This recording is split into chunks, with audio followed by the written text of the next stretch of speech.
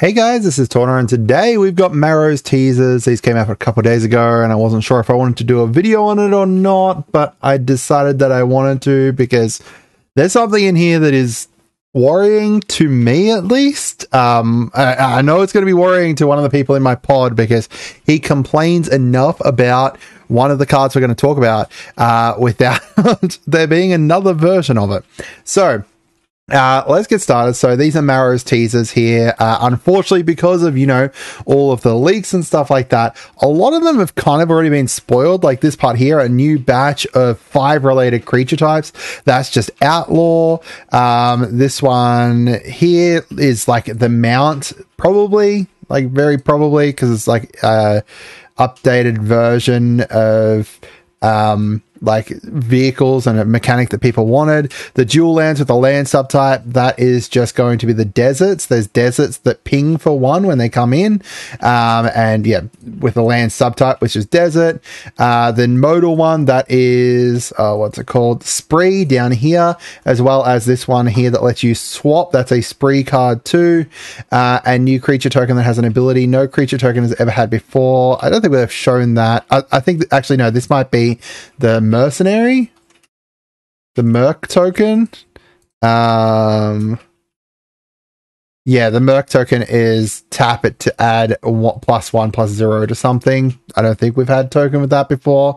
Type of cards for skeletons and zombies. So either way, most of these things we've kind of already seen a few of, at least for these top teasers here.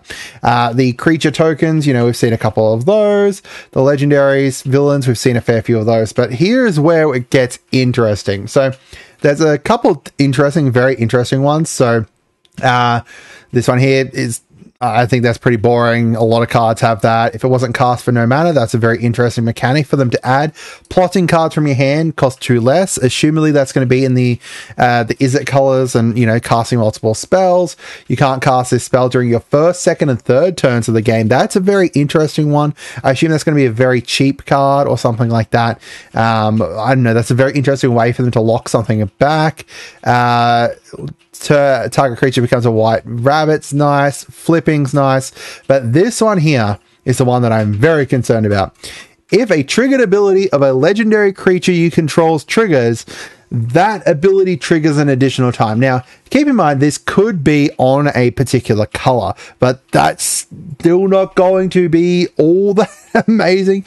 Why am I talking about this? Because this is seemingly just like a roaming throne 2.0, except it's even worse because, depending on what color it is, say it's for white, you just make a Legends Matter white deck, and this is going to be insane in it. Roaming Throne, you're at least locked into a like a kindred typal, whatever you want to call it, tribal, while this one here is just any legendaries. There's so many insane things that this could potentially do. If you have a look at Roaming Throne already, like it's a $32 card, like $30 US card, $24.55 for the fancy art, which is hilarious.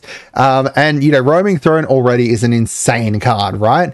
Like making it so that any triggered of, say, for example, dinos, all your dino triggers trigger again, all your legendaries triggering again is a crazy card as well. If we look at Roaming Throne, it's already in 9% of the decks, right? On Scryfall, you can't, on EDH Rec, you can't really see that. Oh, that here, if I zoom down, 9% of all, 1 million decks. It is in 91,000 decks because this card just works with anything, right? Anything.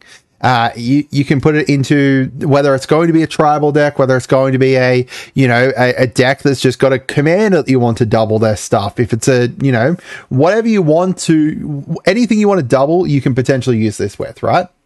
Right. But for something like Commander, this is dangerous because this is just a Roaming Throne for whatever, like, right? Because you're going to have a legendary card. It's going to be a commander.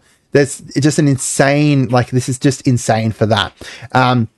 Now, as I said, there's a chance that, it's locked to a color, say, like, red or most likely like a white or green or something along those lines. Let's talk about another one, which is Delny Streetwise Lookout. So Delny came out in the most recent Color of Mana, and Delny is another card. They just double all the triggers for anything that is power 2 or less, which is a lot of cards, right? Like, it's a lot of cards. There's a lot of like legendaries or, cards that are like 1 power because they've got an insane abilities kind of thing. Like, one way for them to be able to balance things is they have a weak power, but then their ability is really strong. So Delny allowing you to be able to double that is just, crazy. Currently sitting at 1677, 1813. That's not too bad for a card that came out in Color of Mana, which is one of people's most disliked sets for quite a while. Like, Color of Mana is not great. And if we have a look at Delny over on EDH Rec, they are in like 8,000 decks. 3% of all the decks Delny could be in, they are in, and that's just crazy. But if you have a look at some of the cards that they can double, like double Taser, double Nelly Borka, double Course, double Mr. House, even, like, wow, I didn't even think about Mr. House. That's a crazy one. There's just an insane amount of commanders that Delny can fit into because, as I said, like, one way for them to balance, like, say, for example, like, it's a Celestial Toymaker here, 2 power. Alicia focuses purely on cards that are 2 power 2 or less. So Delny being in that deck is crazy. Like, there's just so many different cards. The Council of 4. The Council of 4 literally has 0 power, so that way, they're not too powerful or anything like that. And doubling that is crazy. Like, there's just, Delny is just a crazy, crazy card. And to enable, like, them to just be able to double all of those triggers is crazy. Roaming Throne, crazy. So I can't see this other one not being crazy. Like, if a triggered ability of a legendary, there's, like, no matter what deck you're running, right? You're going to be running multiple legendaries. I don't think there is any real decks that would only really run one legendary, and which would be obviously your commander. Or even, I guess you could get away with your commander not being a legendary if you were running a Planeswalker as one, but that's a whole different ball game. The triggered ability of a legendary doubling twice is going to be crazy. This one here as well, though, you get that many additional upkeeps steps after this phase. This is going to be really crazy potentially in a like a suspend deck, like the 10th Doctor, or like any of the Doctor decks that is, well, the 10th Doctor mostly, 10th and 11th, focused around, that whole suspend mechanic. There's just going to be a crazy, like, this could just be a really, really crazy card depending on what it is. Assumingly, it's not on a permanent, given us after this phase, it'll be just like, an instant or a sorcery or something like that. But potentially there's so many different ways that you could potentially flash it back or something along those lines. But either way, I just wanted to kind of, talk about this with you guys. Roaming Throne 2.0, 3.0 is just crazy. We've had, this is what, 3 sets in a row now?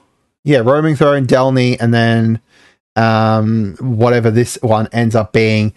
I am going to be very interested to see how this goes. Let me know down in the comments what you guys think. I hope you guys had a wonderful day and goodbye.